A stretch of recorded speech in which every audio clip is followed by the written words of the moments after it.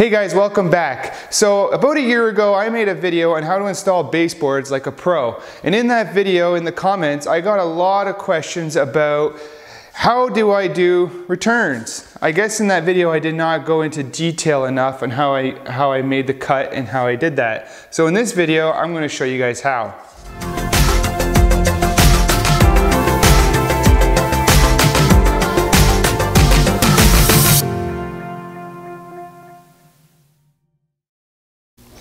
So to make a return, what you need to do is make a 45-degree outside corner cut like you normally would for an outside corner. So let's just get started.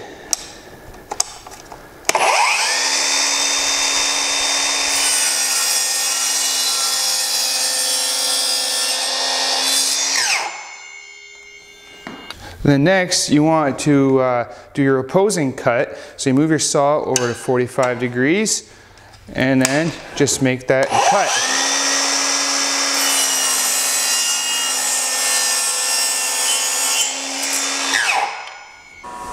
Now you can see all I've done was created another outside corner. So this is the piece we need on the wall.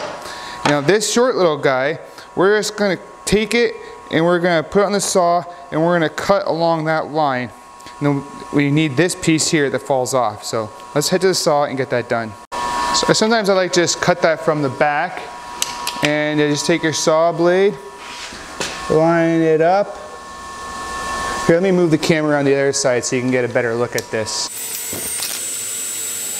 Okay, so we're going to cut along that edge. So, just like that.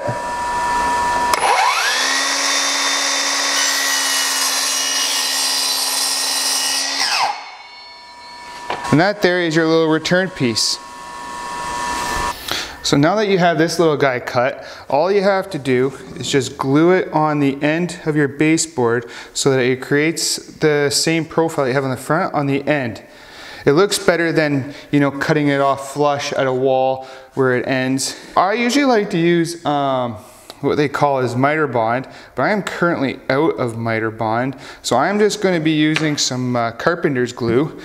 I read from the comments from my baseboard video that some guys said that contact cement works well for this too, but I also don't have any of that. So I am just going to use some wood glue.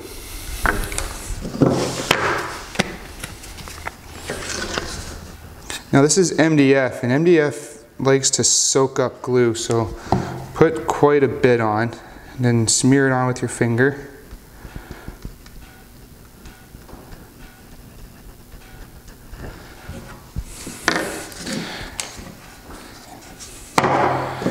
And just put it on there.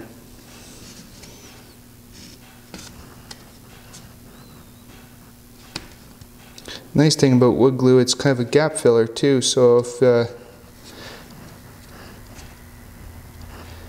use it out and just wipe it off with your finger. And I find with wood glue it tacks up quite quickly, so you just hold it for a few seconds or minutes, or if you're getting paid by the hour, you know, hold it on for an hour. But not me, I get paid by the foot, so yeah. So you just let that rest, and when it's dry you put it on the wall, and try not to get finger marks all over it. I also received a lot of questions about where is a return used in doing trim work, and it's typically used where your baseboard does not meet a door casing. A door casing is the trim that goes around your door. And it's normally used where it comes and meets and ends at stair casings. That's where I see it a lot. That's where I use them a lot. It looks better than cutting it off flush, or I see some people that just bevel the edge and then that gets painted up. I mean, it looks okay, but in my opinion, this looks professional.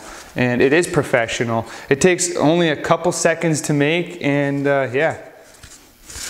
So that is how you make a return in baseboard. I hope you found this video helpful and answered a lot of questions that you might have had from my baseboard video that I made a year ago.